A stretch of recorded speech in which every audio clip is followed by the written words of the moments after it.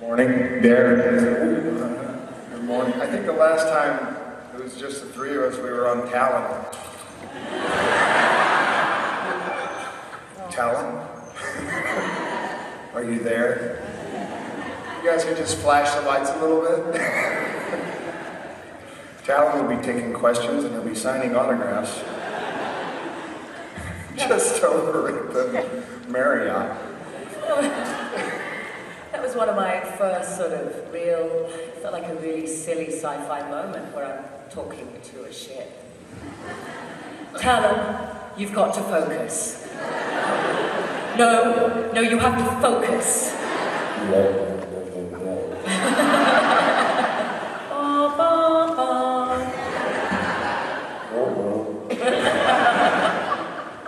That was all scripted. You know, in other professions, you go to work and you talk to the walls, you get carried away. And it's a straight jacket. Talon? You talk to the wall, Talon. That set was hot too, all those lights, because there were so many sort of lights behind all of the opaque panels. And we would sit there waiting for the crew to set up for the next shot, and I have an image of me and Ben just sitting up against the sort of very angular bulkheads, just kind of... Yeah, it was kind of like a toaster oven. You know, the little coils. Depending on the scene, they turn it to broil. Congratulations, everybody. Made it to day 4. Yeah. And here, at whatever hour it is in the morning, I know in LA it's 7 in the morning, so... I don't know, but I was going to sleep last night, trying to go to sleep last night, and I was hearing bagpipes in the distance. Were any of you there? No, that was her. She raised her hand. That was me. That was... You heard? Yeah, and it reminded me of last time I was here, Dragon Con bagpipes in the morning. Well, I have a feeling I know one of the people who was responsible because I had a photo up the other day with a stormtrooper in a kilt. The Scottish contingent. They were holding the sci-fi Highland Games. Yes. We're doing That's the caber. It was actually they had an R2-D2 toss. There was Troy wrestling. Atlanta's a happening place. They had NASCAR this weekend. They had college football. They had baseball. What are you people doing here? Don't forget, Britney Spears was here on Friday night as well. In a kilt.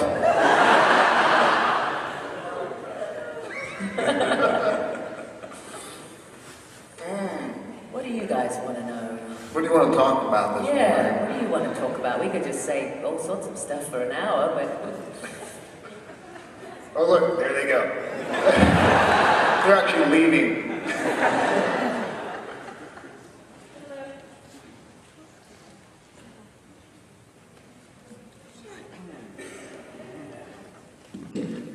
Hello.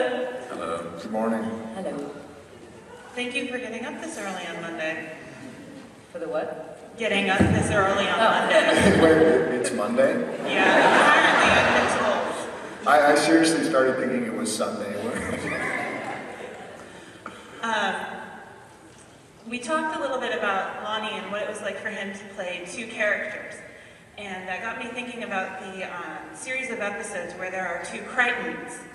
And I was wondering if you guys would be willing to talk a little bit about how that affected you, and I mean Ben obviously having to play himself twice, but also for Lani and Claudia interacting with both of the Crichtons and how you sort of distinguish between them and what the process was for dealing with that.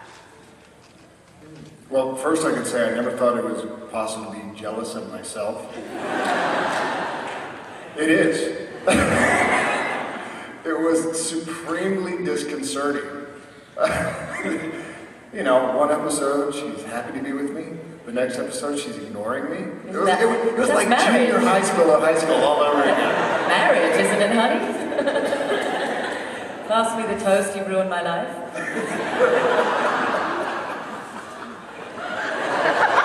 I've never heard that. I was thinking of the episode when you started talking, I was thinking of my 3 Crichtons. That's where my mind went. That was one of your favorite episodes, honey. Oh yeah, I love that one. She wasn't talking about that one. No, okay. So what was the experience like working with the 2 Crichtons? I thought it was such excellent storytelling, and I feel like I'm a detective of drama. I'm always looking for the juiciest way to tell the story, what's going to hurt the most to perform, and what's going to, you know, affect people the most deeply. Or hurt me the most. No, that was never my objective. I just want to cause the audience pain and myself pain.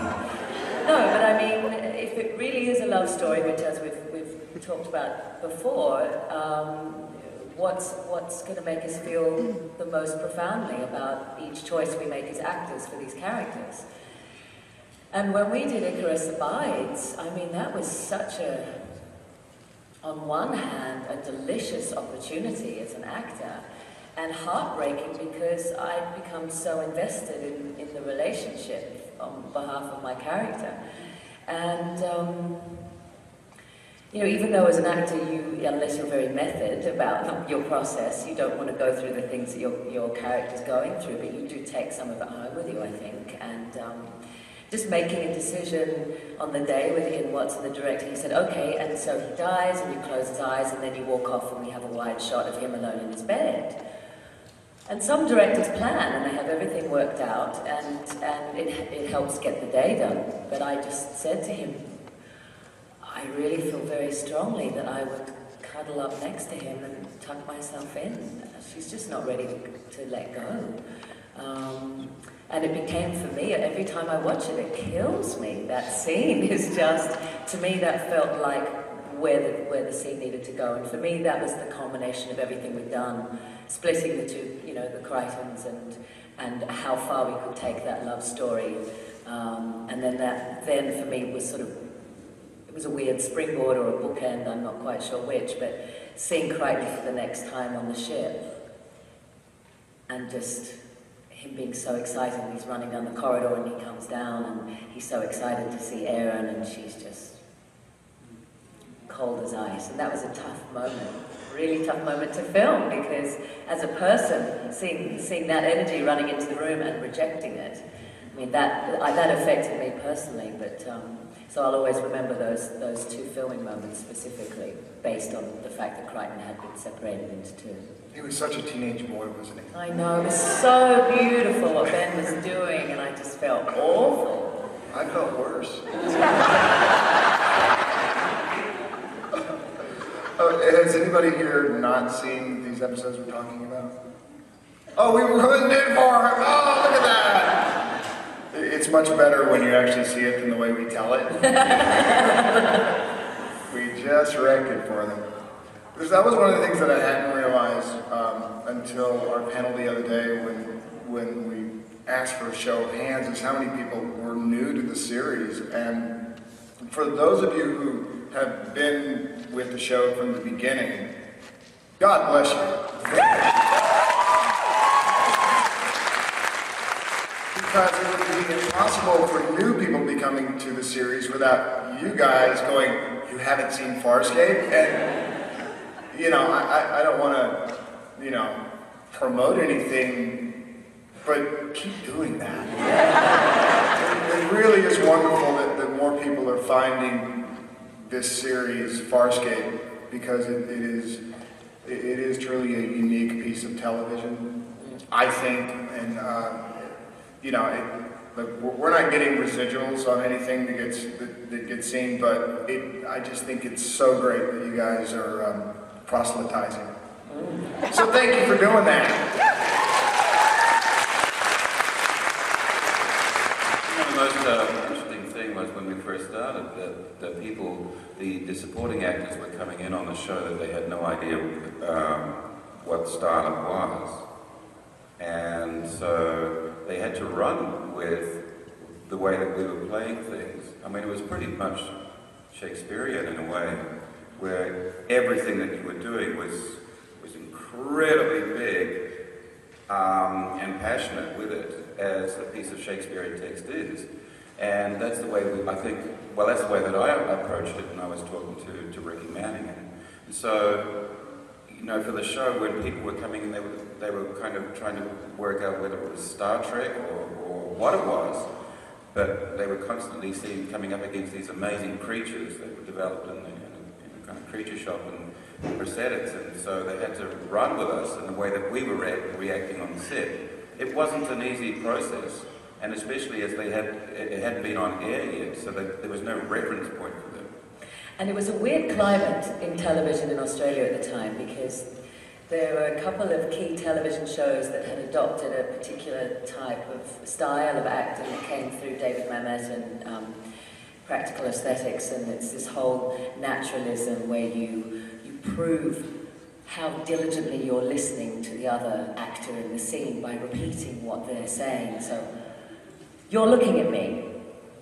I'm looking at you. You're looking at me. I'm looking at you. You are looking at me. Oh, yeah.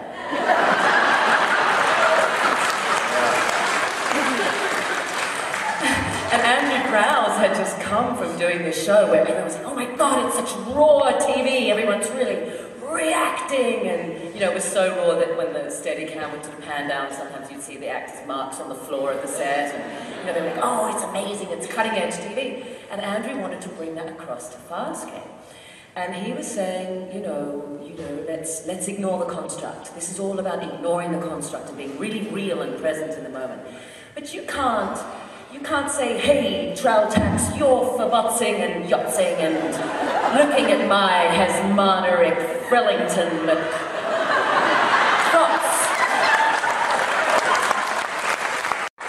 Repeat that back to me a couple of times. Oh, you're looking at my Hesmaneric Frillington box.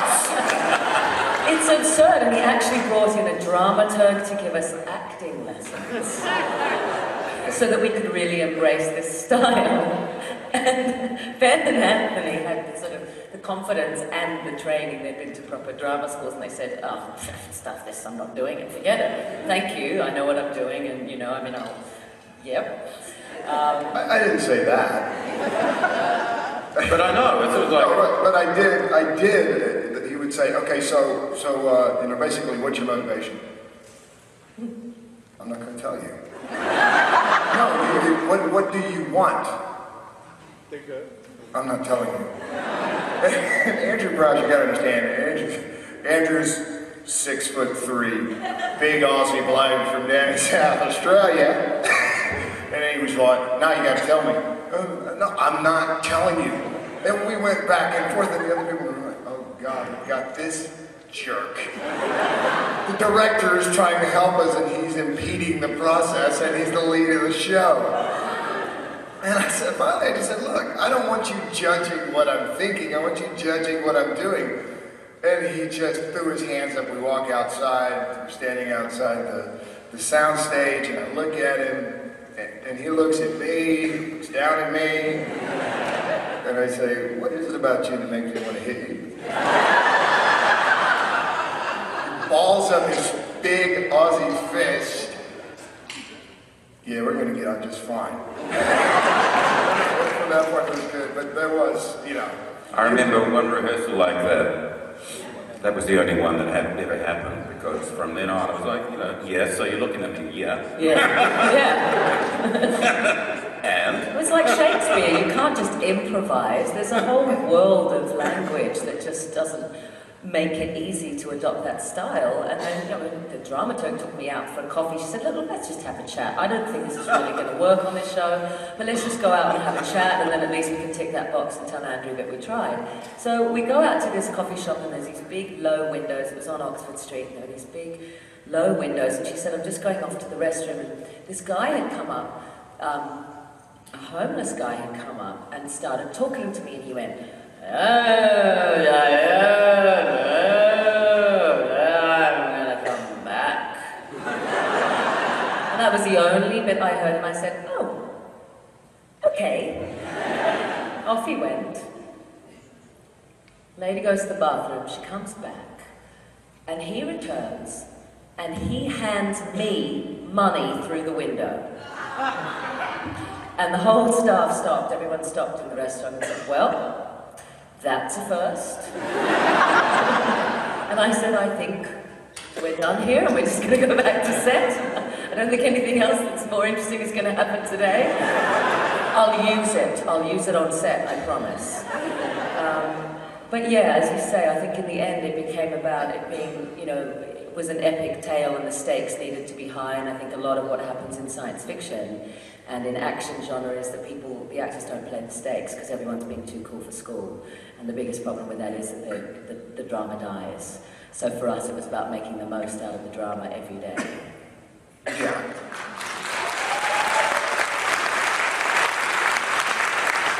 Next question. Hey. Just shout it out. Yeah, use your best Shakespearean voice. Okay, hey.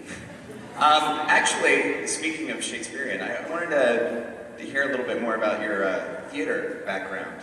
And if you guys have any projects in the works, if you want to delve back into that theatrical realm, and if so, in what capacity? Sorry, that's totally not FarScape stuff, but you guys are great. No, not at all. No, as long as it's about us, we don't care.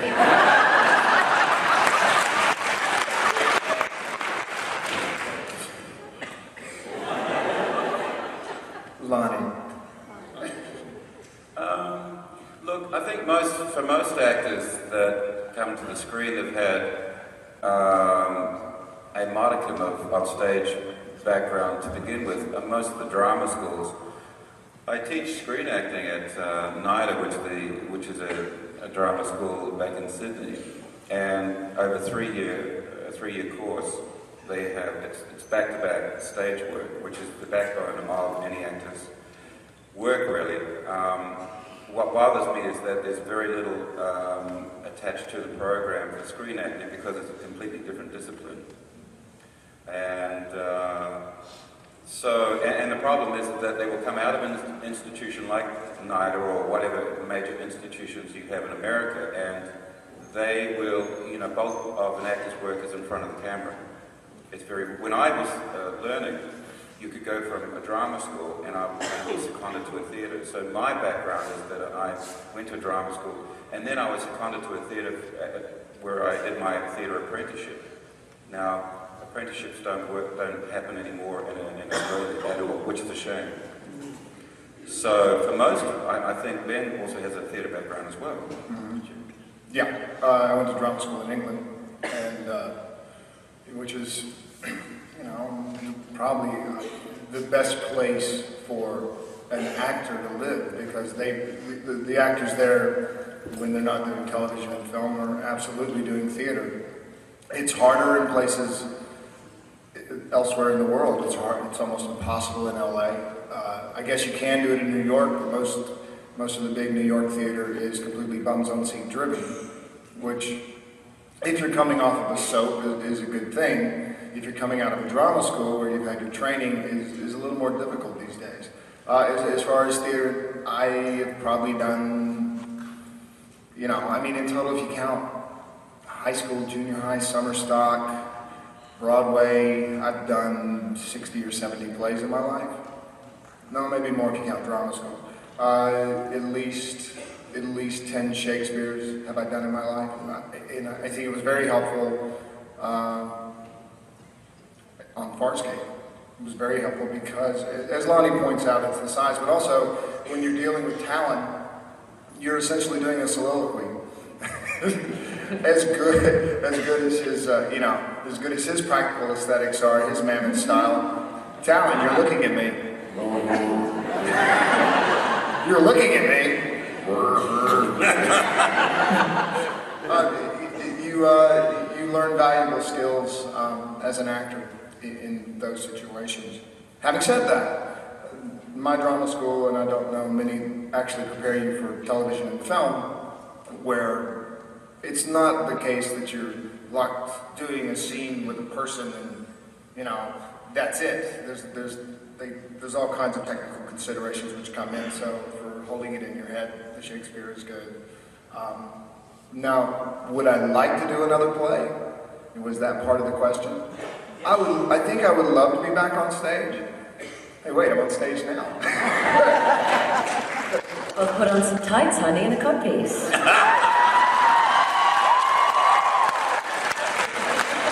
You wear it, they'll come. We happy few, we band of brothers. For he today that sheds his blood with me shall be my brother.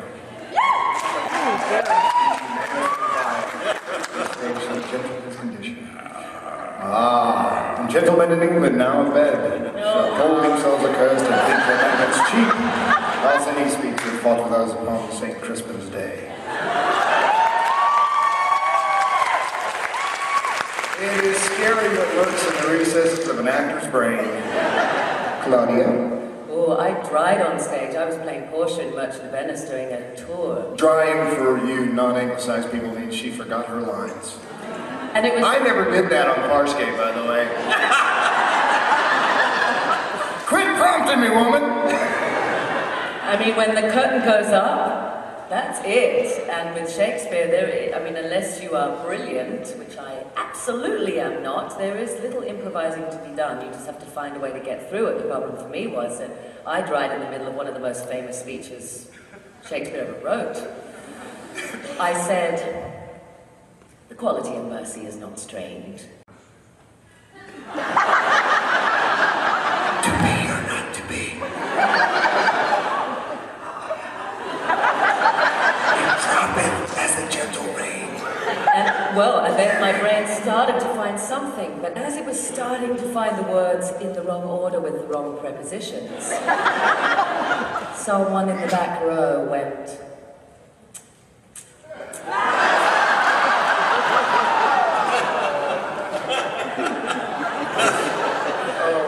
"It droppeth to the rain from the place beneath."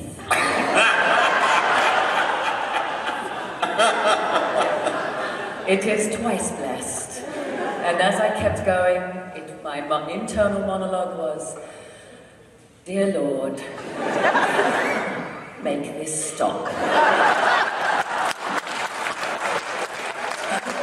And I haven't done theatre since then. I did come from a musical theatre background and a theatre background. I didn't do theatre again for a very long time. I ran into someone who said, "Oh, remember we did that play together?" And I said, yeah. He said, "Remember that time when you completely forgot your line?" And I said, "You weren't with me in that play." He said, "No, remember the one we did, Loose Ends by Michael Weller or whatever it was?" And I said, "When did I forget my line?" He said, "Oh my God, it was devastating." And I said, "What are you talking about?" And he said, "Well, the guy you were doing the scene with completely..."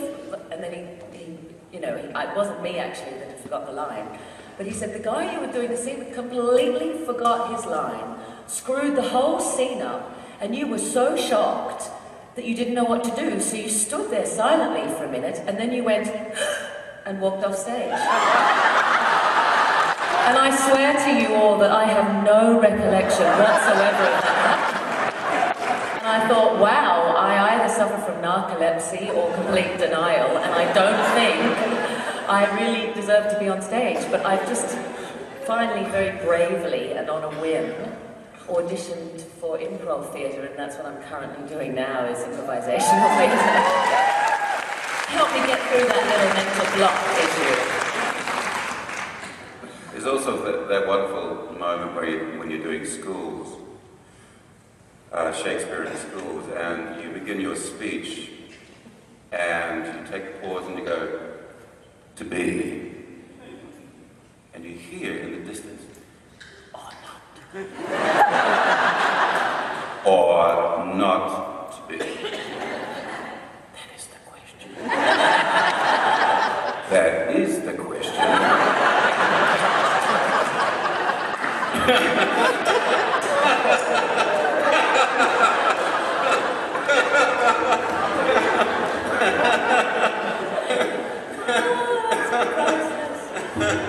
It's also the state of theatre. I mean, Kate Blunt Chet people have gone back to sort of try and reinvigorate the theatre scene in Sydney, because it does become about, as Ben described on Broadway, bums on seats. And so you have the Blue Rinse Brigade who comes in for the matinees, and then you have the school tours, so they specifically choose their plays that they're doing for the year based on what the schools are studying, so that they know that they can guarantee an audience. And, you know, during the winter is when the season sort of is in its, you know, the crux of it. And every time you're on stage, every single performance, it's... and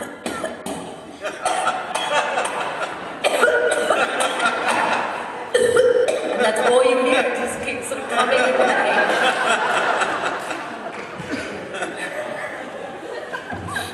And then you have the little Hungarian couple that I manage to sit behind in every movie when I'm back in Sydney, and he's very deaf, and she has to sort of repeat everything. What did he say?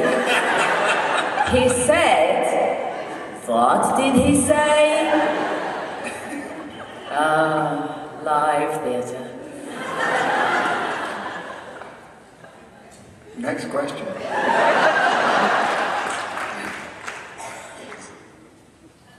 Okay. One of the great things about being a science fiction fan in this day and age, and thank you to all of you, by the way, for pouring so much talent and effort into what is still the best and most underappreciated science fiction show.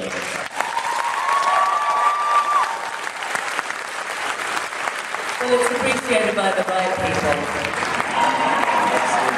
Yeah, well, we don't really feel underappreciated. Yeah, not at all. Where are you guys? Well, one of the great things about being a fan in this day and age is we have the vast resources of the internet at our beck and call, especially right at home where we don't have to interact with other people.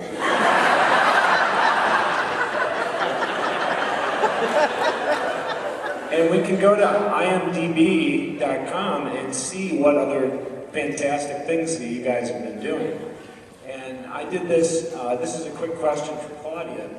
I got a hold of, this way, a DVD of something called Stolen Life, which was this crazy, cool little animated project where you played a, I guess, a little robot that was running around. I was just curious, how did you get involved in that? What was the, you know, origin of that little project? Do you know Jackie, Lani?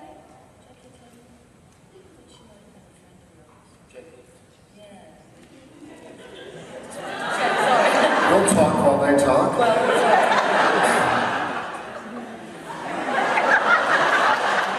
Sorry, I just wanted to check because I thought Lani also knew one of the director producers of the project. I received a call through my agent, an email, saying that there was a project that had been written by Peter Rasmussen, who was a wonderful Australian screenwriter, and he had done a film that had opened the Sydney Film Festival, I think around 98 or 99. And so I knew of his work, and they sent me the screenplay and asked me, they said, we'd love you to play this role. We know your voice, we love FarScape, and we really feel that you would be the right voice for this character. And I read it, and it's a really lovely story about these robots who are they've been posted out on a station, and they've been forgotten about. And it's that whole sort of idea, I've got chills thinking about it, this whole idea of artificial intelligence and whether these beings actually have a soul and feelings and what their real objective is. And it turns out that these robots out on this station they do all have their own agenda. And it's a sort of a detective noir story that takes place. Very sadly, and a little ironically, Peter took his own life shortly after completing the film. So I'm really hoping that movie finds a voice. Jackie is obviously devastated. They put a lot of work and love into that piece, and it really deserved an audience. So I'm really hoping, I know they screened it, I think, at a convention a couple of years ago. It was here. So he was a very, very talented and soulful writer, and I really hope that... he was also, the interesting thing about that piece was that he had embraced a technology and a form of animation called machinima, Is there a show? Can I have a show of hands besides this row of lovely ladies here who've heard of the medium? Fantastic. So he'd heard about it. In fact, for those of you who don't know, it's about using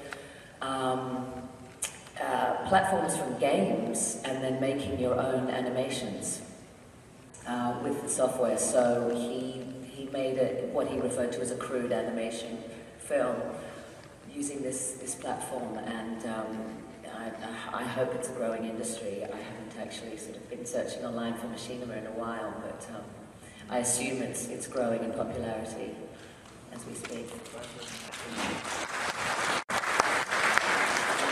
Not so good for live action actors.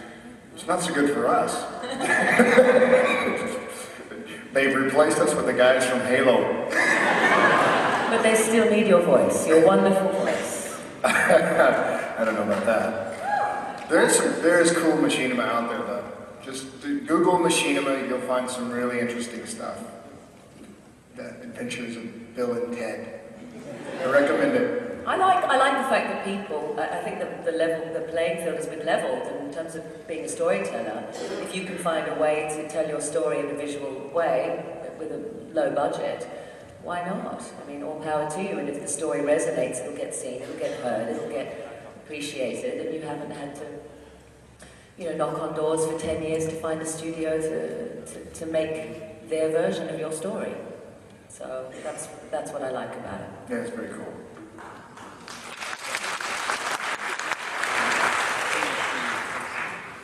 Hi, this is my first con, and I was so delighted that, Ben, you were going to be here. And Lani. And Lani, yes. Oh, and I just have to say very, very quickly, Virginia Hay had to catch a plane, but what she wanted to leave a message with you was, thank you for spoiling her.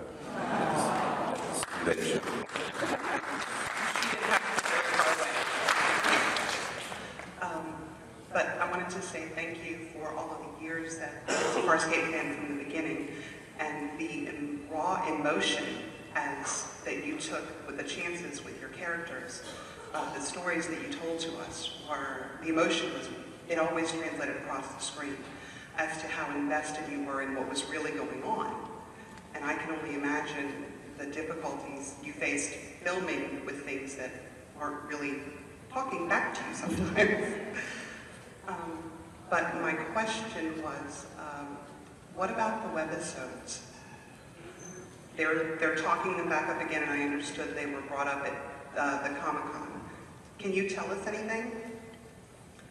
It's all been said, I think. Briefly, the webisodes, there are X number of scripts for the webisodes which have been written. Rock O'Bannon and Ricky Manning from the show have been working on the scripts along with Brian Henson. They were set to shoot the webisodes, and Brian had the money, and then November of last year, I think the stock market did not respond favorably. So it's an economic question. Brian Henson desperately wants to do more FarScape, and I've had discussions with him about that. It is simply a question of raising the appropriate funds so that they're not trying to do it cheap. If the next thing of FarScape needs to be equal to or better than the last thing of FarScape. So that the Henson Company definitely wants more FarScape. It is only going to be a question of time and money. Yeah, and Rockney had said that he had hoped, in their minds, the show would pick up where Peacekeeper Wars left off. So if that gives you some context. Yeah. I just look. Comic books, you get to find out what happens next in FarScape. It's not good. You should see what they do to our baby. It's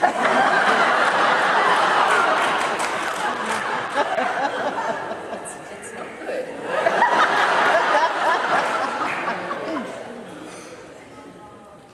Sad, Aeryn. She's crying. Next question. Hi, this is Lindy without a voice. I have a question from season 1. In one of the first episodes, the characters are all rudely awakened, and Aeryn shows up in John's underwear.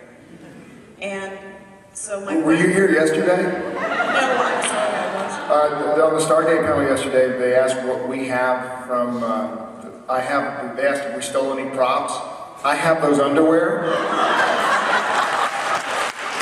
They'll be on sale in the dealer room. Go ahead, I'm sorry, I interrupted you. Well, so my first question is how did Aeryn get the underwear? And my second part of that question is, what was John wearing? Because we know he didn't pack a bag when he went on FarScape.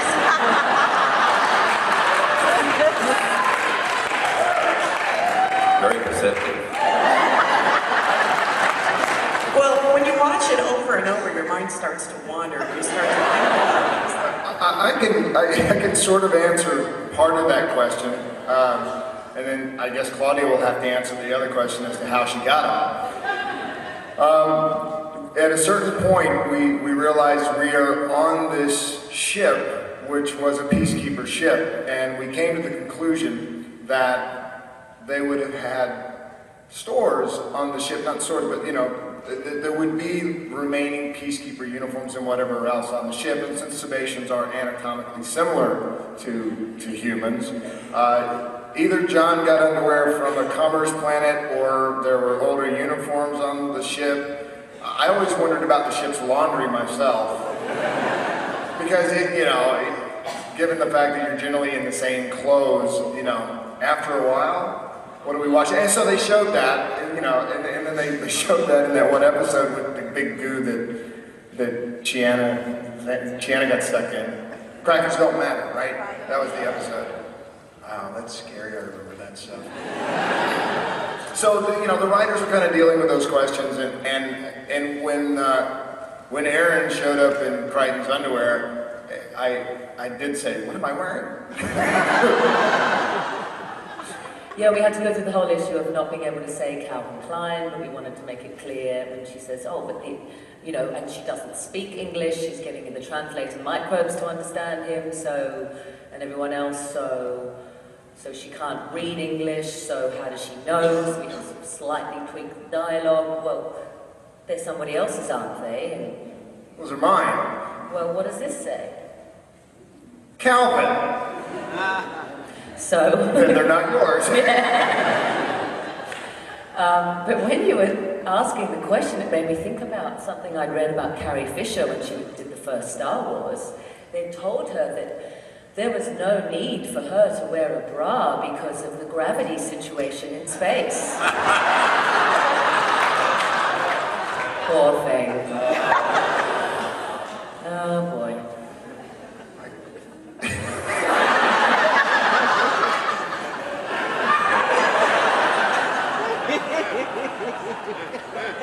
Which brings us to... Hi, I'm an escaper from almost the beginning, and one of the things, the thing that devastated pretty much all of us when the axe got lowered at the end of season 4 was the fact that we have all these wonderful stories or possible stories alluded to that were never going to be resolved. Thank God we got some of them resolved with Peacekeeper Wars, and hopefully we'll get more of them resolved with the webisodes and stuff. My question is, are there any story threads that were in development that you discussed, that you knew were coming up in season 5, that you really wanted to explore, which you didn't get to explore? I know you probably can't tell us if they're going to be explored or not, but...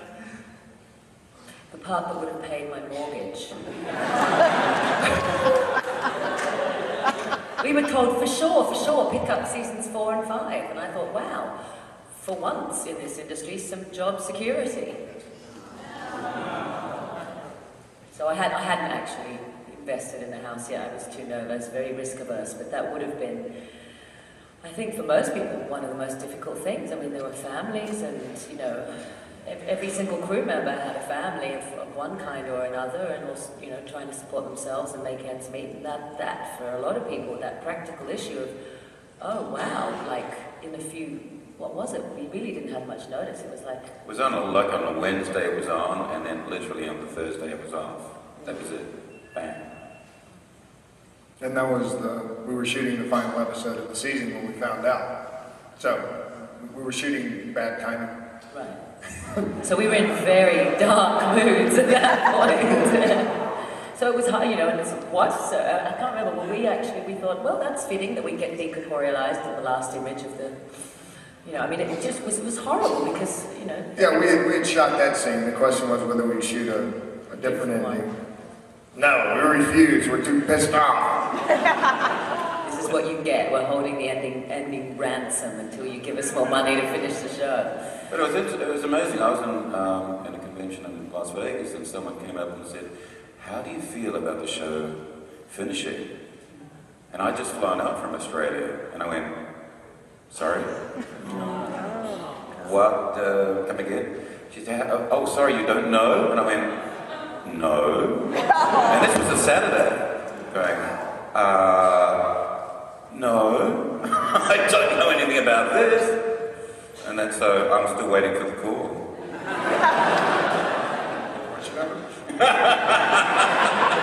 That was like that woman that found out she was getting a divorce on Facebook. Did you guys hear about that? Sorry? There was a woman who found out she was getting a divorce on Facebook because of her husband's status update and his marital status. He changed it. Looking for something new. Oh no, that's terrible. Yeah. Yeah, Twitter would be one level worse. Yes. At least Facebook has pictures.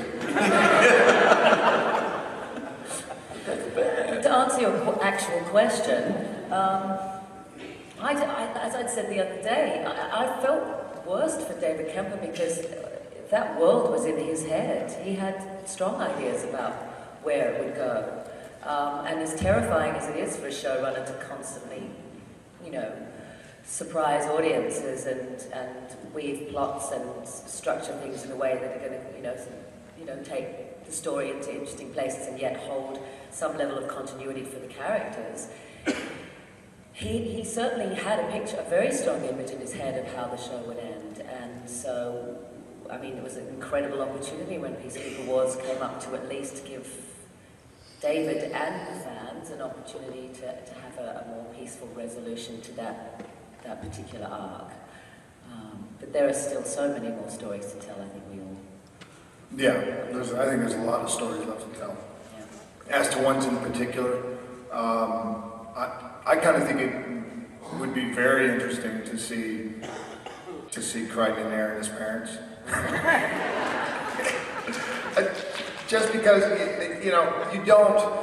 One of the things that you argue about in a writing room, there's the notion that you can never put your two leads together. Never. And if you put your two leads together, the romance dies.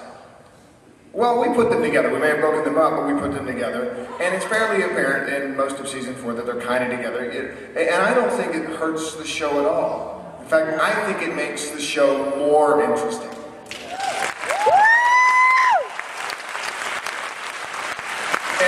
And given the fact that most of Hollywood, if they're going to deal with family situations, they only deal with it in a comedic way or in a soppy way. I think it would be very interesting to see FarScape's take on marriage and children. Absolutely. I mean, that said, though, they did have this brilliant construct through which we could, have her fall in love with one, have him die, and then have to, that creates an incredible mechanism for a reset with the other Crichtons. So, I mean, had it not been science fiction, we wouldn't have been able to get away with that. So, I thought that was a brilliant solution to the romantic, what can often be a romantic problem. Yeah, I mean, it doesn't make it drop-in viewer-friendly. Yeah. Wait a minute, weren't they together last episode? Yeah. Why are they doing this now? Didn't he die? Wait a minute, there's two of them? Yeah. Hang on a second. I have to go on the internet just to understand this. Next question. Yes, this is for Ben. What are your next projects that you're going to be doing? And also, have you been in touch with your high school alumni association yet? I have not been in touch with my high school alumni situation. It's just a little scary, that's all. You know, it's like, aren't most people kind of afraid of their high school alumni situation, or is it just me? Yeah, you know, it's desperately disconcerting. Wait a minute, they're running Goldman Sachs. You've got all your hair. That's a big deal, right? Isn't it? That's what I hear. My husband's got nothing. Yeah, I guess I didn't think about that. Do you want me to go with you to your next high school reunion?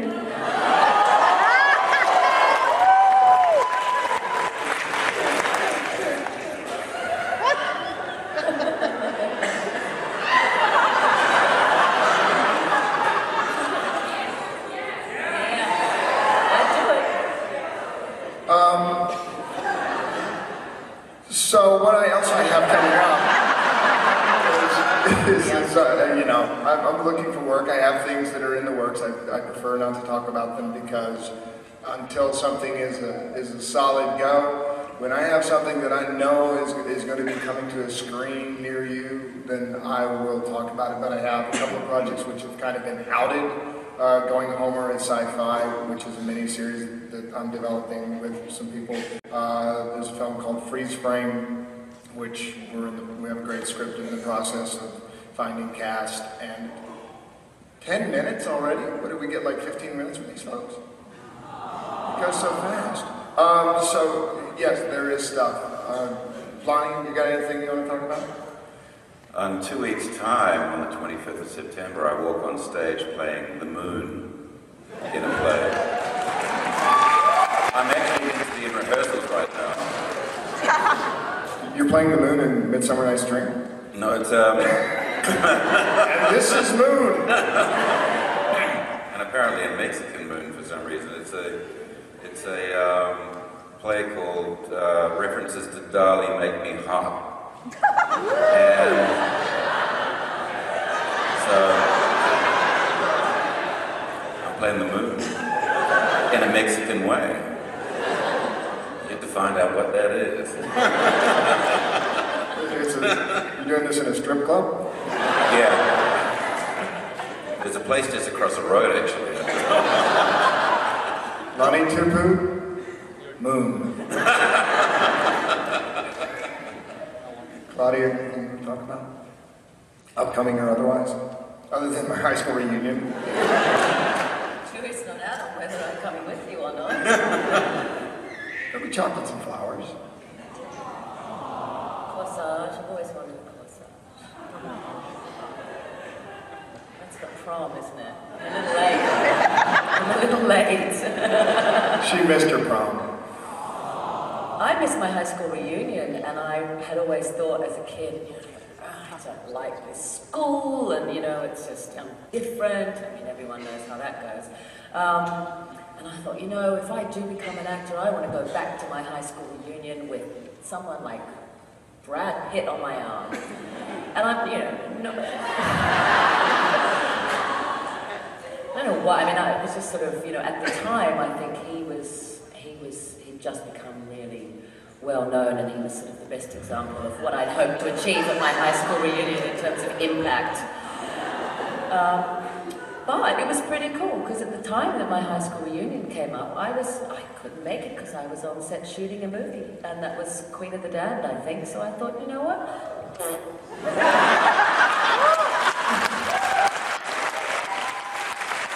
I'm still in touch with the people who, as far as I'm concerned, count.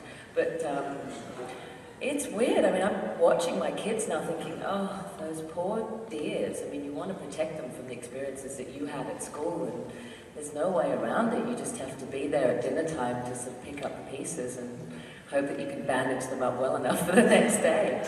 But in terms of projects that I'm doing, there's an animation that I did, a film that I think it's not going to come out until 2011. The working title is Rango, and it's with Johnny Depp and Gore Verbinski directed it, who did the Pirates of the Caribbean stuff, and I play a French character. called Angelique. That was a lot of fun, and we performed it like a play, but we also filmed it on camera so that the animators could capture our full performances. And it was a huge cast. It was a great experience. Gore wrote it, co-wrote it, but it's his story. And the animation, it's just incredible. From the images that they were sort of what they would reveal, because it's very top secret. The animation is sort of, it's at a whole new level. It's really incredible. And it's comedy. So I'm looking forward to seeing how it all comes together. And yeah, my PS3 game, Uncharted 2, comes out very soon. And you know what? Talk about full circle. I get a text message from Mr. Browder Jr. about a month or so ago asking me if I can send him the beta codes for the game.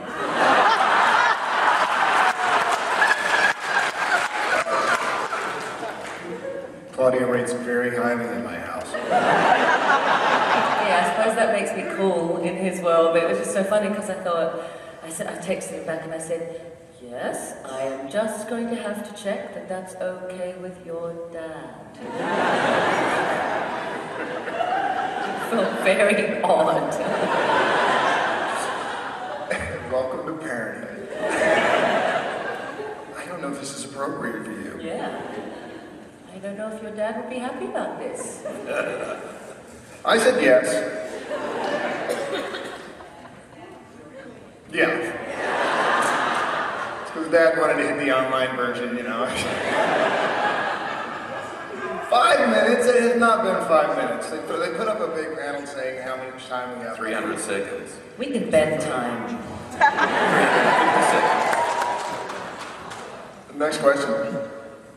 Hi. I'm going to do a Galaxy Quest sort of thing, and you don't have to answer it, but FarScape lives on the internet, and we talk it to death. And one of the things we've talked about is season 4 tonally being very different from the other seasons. And I was wondering whether that was planned, like the makeup's different, the tone, the way that it's shot, it's a lot darker. Or whether that was just something that happened from, I don't know. Can you talk about that? I think it suited our sensibilities, but it was also a directive from the top. Bonnie Hammer had said, make it edgier, sexier, darker, and the proof was in Battlestar Galactica that came after us, I think. That's my opinion.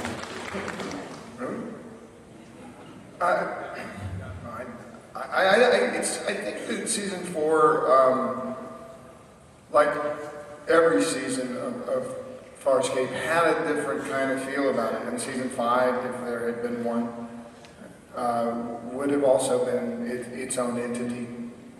You know, there was a synergistic quality that occurred with where people were, what was going on. I mean, I do think that season 4 was not as cohesive as seasons 2 or 3, in my opinion. I think that there were some strange kind of things. I think that there were a couple of balls that were juggled and dropped, in my opinion. That's not to denigrate it in relation to it, because I think there were some great episodes in season 4. But like all TV series, they kind of ebb and flow, and they're subject to a dynamic which is particularly human, in that we do our best work, and sometimes our work is great, and sometimes it's not as great. Whereas I think there are great episodes in season 4, I don't think that it stacks up to seasons 2 and 3 in the overall quality. And I don't know that it was all planned. I think some of it has to do with just the way that humans work as a society and as artists and things like that. If there was a plan, no one informed me. This time we're going to do something different. I mean, in a way, we were always trying to do something different. So, in the sense that we embrace the notion that the why not do it? Why not? Why not split Crichtons? Why not do this? Why not do that? We were inevitably going to have our share of failures. where we stepped over a line and went, ooh, we just offended, you know, we were constantly offending one section of the one section of fans or another, you know, it was an inevitable thing, you know, that if we killed a character, we offended somebody, and not just the actor playing them. But you never found the body. That's right. And season 5, The Search for Christ.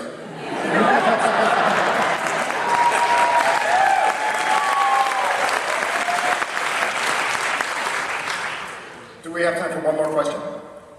Yeah, I would like to present a little video clip that we couldn't show on the big screen due to some compatibility issues, but I thank the DragonCon staff for it. I'd like to show this to Claudia and Lani to see what their impressions might be if this were to be an unofficial roast of Ben Browder, that then 1983 Furman College football player.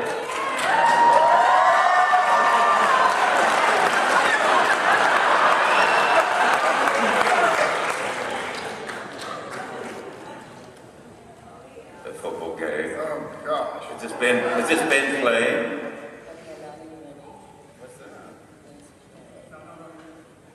It's just that picture? Oh my God. Holy!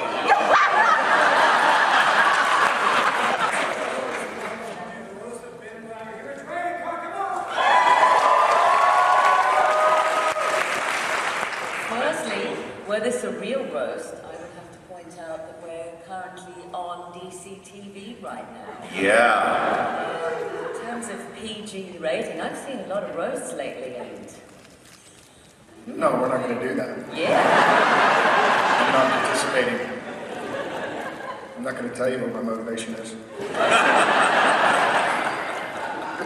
You'll have to guess. It's going to be a great date for prom.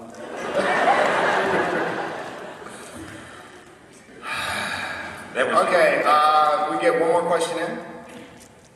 Thank you for coming. What do you feel was your character's best personality quality and worst? Sorry, what was that? What was your, Lani, what was your character's best personality quality and worst? Best personality quality. Oh, gosh. I think his best quality was that he was just.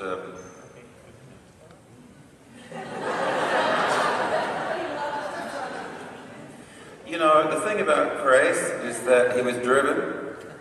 I think the thing that he probably was not good at doing was listening. That was one of his best qualities. You know, I think the thing about Grace and Crichton is that they would have been great mags, actually, had they actually sorted out their differences. Yeah. You're right. If my house had not made it on your brother. And your little dog, too.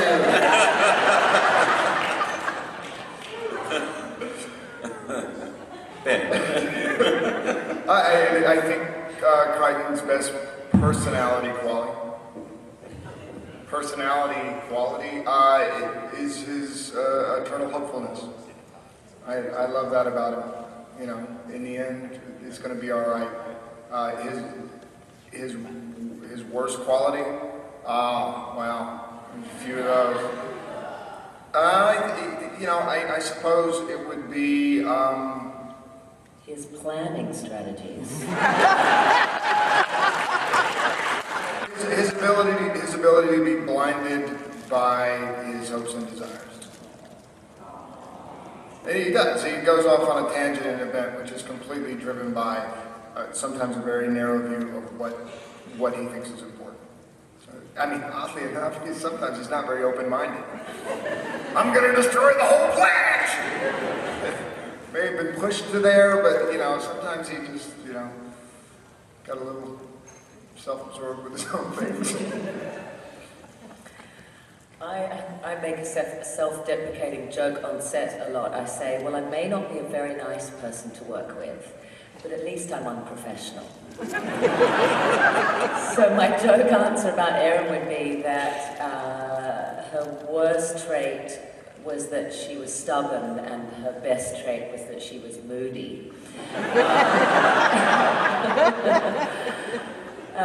What I really loved about Aeryn was her vulnerability, so that was the key to opening her up, but it was also her Achilles heel. So for me, it was such an honor to play a character that started like this. And, you know, Ben likened me at one point to I likened myself to a cactus at one point on set. And he said, you're like a desert flower. A desert flower in the right conditions, you bloom. Do you remember that? A little bit prickly, pretty low maintenance, a little bit of water, out comes the flower. So I think that's sort of like Aeryn. She was sort of rough on the outside and a lot more gentle than one would have thought on the inside.